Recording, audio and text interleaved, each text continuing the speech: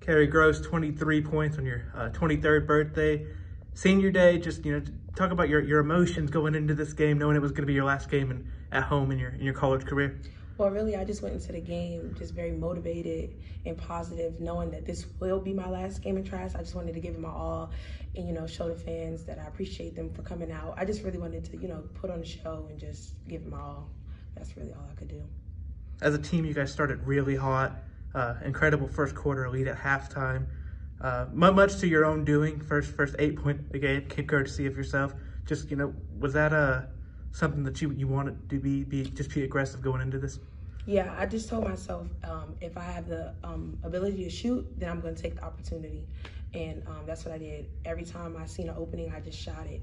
And my uncle told me before the game, he was like, make sure you shoot that pull-up. So I had that in the back of my mind as well. What was it like to have all your family, friends watching you and sharing that day with your teammates and everybody else? It was an overwhelming feeling. Like, I got teary-eyed walking in the Trash because I know, like, this is my last time. And it's just good to know that you have people like that support you and that are behind you 100%. So I love them and I appreciate them so much for encouraging me these 5 years that I've been in college.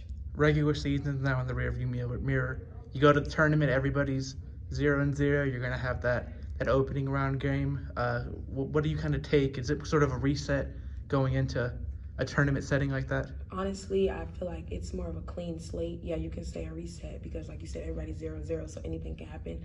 So all we can do is put our best foot forward and ahead of us, and we just have to play hard and do what we have to do in order to win and to continue, because I don't want my season to end yet.